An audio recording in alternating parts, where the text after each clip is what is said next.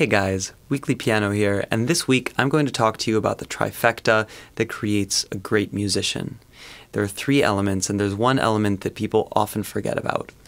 The first element that everybody pretty much knows is technicality. We practice our scales, we learn music theory, we practice time, all of these things. We know you have to have those to be a good musician. So that's there. The next is musicality. The idea of motivic development. Now this is a little more of an elusive one. A lot of musicians actually forget about this, but this is the thing that has you take a piece of vocabulary and tell a story with it over a period of time, actually creating something greater than the sum of its parts. So you have technicality and musicality, but the third piece of the trifecta that people often forget about is mindfulness. Now, these three work together to create a great solo or a great composition. The mindfulness that you can manifest through these various exercises, some of which I'm about to show you, can bring you into the space where you can execute and use your technicality and use your understanding of musicality to manifest something into the space. But if you're not mindful, you're going to just forget all these things that you've learned. Your mind is going to be spinning on whatever it is in that moment, and you're not going to be present enough to draw from the resources that you've developed in technicality and musicality to manifest a great solo or a great composition. Also, lacking in mindfulness has some terrible effects that a lot of people of our generation right now are seeing. We see a lot of depression, we see a lot of anxiety, we see a lot of inability to focus.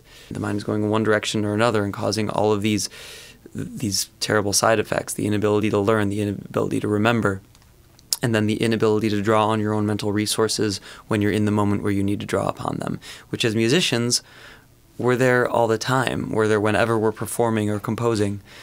So here are a few things you can do every day to help with your mindfulness. One is meditation. I'd recommend 10 minutes every single day. It doesn't really matter what type of meditation you do. I do a chanting meditation through Nichiren Buddhism, where you chant the words Nam Myoho Renge Kyo. You can do that, but you could also do sitting meditation, where you focus on your breath, like breathing in and breathing out. And just focus on that abdominal area. And then when thoughts come to your mind, you let the thoughts pass and you bring your focus back to your abdominal area. And that trains your mind to focus on the moment, which is so powerful. Then there's the there's another type of meditation. Well, there are actually a lot of different types of meditation, but there's one that Kenny Warner does. He wrote this book called Effortless Mastery, which is a great book. Some things that I disagree with in it, but a lot of incredible concepts. And the mastery meditation that he does in that book is great. So if you have the book, or if you are considering getting it, like, look that up and buy that meditation. It's great. Now, that's the first of three things you should do every day. The second is a micro-focus exercise to bring you into the moment. So this exercise is with a piano. I have my piano right here, and the thing that we do is you completely relax. I'm not going to do it facing the piano, but I'm just going to show you. You completely relax your body. You have to sit upright, and then let your thumb fall on middle C, and focus on that sound until it completely dissipates. It'll be like 30 seconds or something like that. But just focus on the sound until you cannot hear any little bit of it anymore. Now you'll notice your mind going and wanting to run in different directions and think about all sorts of things. What you have to do that day, the thing your girlfriend said to you that you didn't like, the stupid thing your boyfriend did, whatever it is.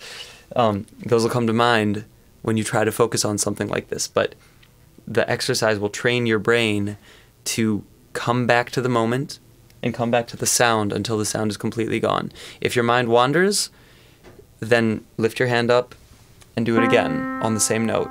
When you can get through the whole note without your mind wandering, lift your finger up and do the next one. Now D, do the same thing.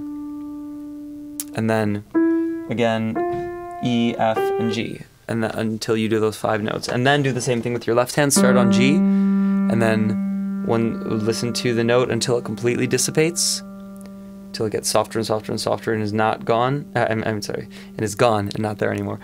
And if your mind wanders, start it again. And then when you've completely exhausted that note, go to the next one, and the next one, next one, until you do those 5 notes. That'll take you like 10 minutes to do that exercise. And if you reach the 10-minute point and you haven't gotten through it because your mind keeps wandering, just let it go and come back the next day. Just do 10 minutes of that every day. The third exercise that you can do is, I call it the wandering hands exercise. No innuendos there. It's where you put your hand, you're sitting obviously facing the piano, but you allow your hand, you just sit there and allow your hand to move about the notes. Just however your hand wants to go, and don't control it. Do not consciously play any notes. Just like let your hand do whatever it wants on the piano and try to allow it to have a mind of its own. And just listen and accept whatever your hand plays. And if you can, try to convince yourself that whatever it is beautiful. Because it actually is. Your subconscious will be doing things through your hand that you didn't realize you could do. And then just let it go. And sometimes it'll play fast stuff. And it should all sound kind of random. But maybe at some point it won't be random. And do that for 10 minutes every day. So this whole thing should take you 30 minutes, and do these 3 exercises. The regular meditation, the micro-focus exercise, and the macro-focus exercise, the wandering hands exercise. And incorporate that into your practice routine, whatever you're doing. And then when you're done with that, you can focus on musicality, because probably you have enough technicality. Most people have more technicality than they actually need, and not enough musicality, and not enough mindfulness. So the next thing I would focus on is musicality, and there's a great exercise on the link here, which I'll put as a little tag in this video, for myself and Ruslan Sirota, explaining this concept that Ruslan has about how to exercise your musicality. And it's a little muscle in there. It's really good to like pinpoint it and develop it. You'll see major differences in your playing. So try this, and let me know in the comments if you have any questions. I will read through all the comments. I will answer your questions if they're about mindfulness and about piano. And let me know what other explanations you'd like in these different videos that I'm putting out. Thanks so much, guys, and I will talk to you soon.